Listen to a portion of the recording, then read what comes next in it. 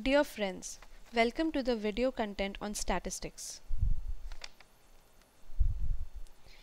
In this tutorial, we will cover data collection, data presentation, graphical representation, measures of central tendency.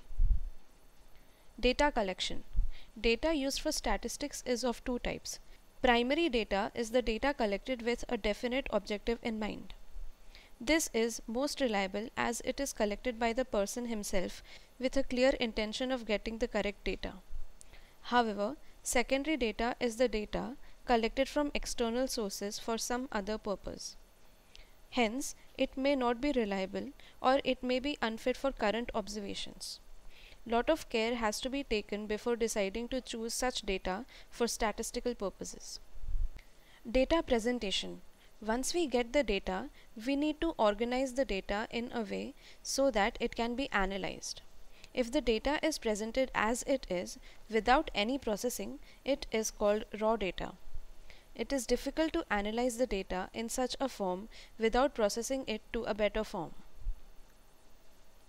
If the data is small enough, it can be arranged in ascending or descending order of its values to quickly get the minimum and maximum values in the data. This is called sorted data. When data is large but spread across a small range, we can find the number of times each value occurs in the data and write the results in a tabular form. This is called ungrouped frequency distribution.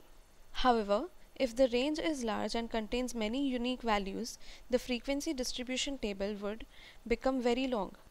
In such cases, the range is divided into multiple smaller intervals and the number of values in each such interval is listed against the interval. This is called group frequency distribution table. The size of such a table depends on the size of the intervals. Taking larger intervals reduces the size of the table and taking smaller intervals increases the size of the table. Graphical representation. There are different methods of graphically representing the data obtained so that other people can analyze the data themselves. If we have categorical data which is not grouped by intervals, we can use bar graphs. In bar graphs, the order of the bars is not important. Since the categories do not have any sequence, bars can be placed in any order.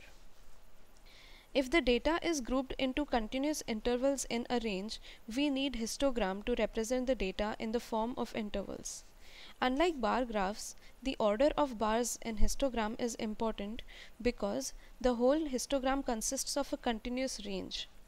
In a histogram, the area of each bar represents the relative proportion of values belonging to that particular interval as compared to other intervals. If we try to change the order of the bars, the graph may give a false impression of the data being interpreted. Hence, we should always use histogram instead of bar graphs for such a data. Sometimes the data is too large to be represented clearly by just using a histogram. This may be due to small intervals or very large range. In such cases, we use frequency polygon, which is just an extension to the histogram. To draw a frequency polygon, we use class marks of every interval and plot the corresponding frequencies. These points are then joined to form a frequency polygon. In case there is no interval on either side, which has zero frequency, then extra interval is added with zero frequency to complete the polygon. If the intervals chosen are uniform, then the area of the frequency polygon and that of corresponding histogram is same. Frequency polygon is easier to interpret than histogram for large data since it contains only one continuous line across the range. Frequency polygon can also be drawn without drawing the histogram, and in such cases it can also be used to represent multiple frequency polygons in the same graph. Measures of central tendency. When we get statistics about something, we get many values which are spread over a range. Sometimes it is desirable to be able to describe the data using just one value. It is easier to find out the smallest and largest value in the data, but if we need to find out the central value, there are various ways which are called measures of central tendency. Mean is the average of all the values in the data obtained by dividing the sum of all the values by the total number of values. Median is the value that divides the data into two equal parts. One part would contain all the values larger than the median, other will contain all the values smaller than the median.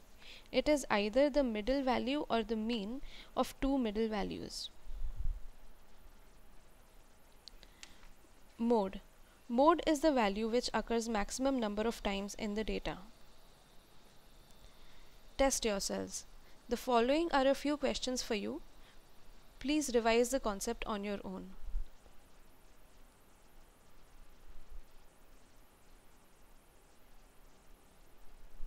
This content was developed under Akash School Project. This project is funded by NMEICT and MHRD Government of India. If you wish to contact us, please email us at the given email ID. Thank you for watching this content.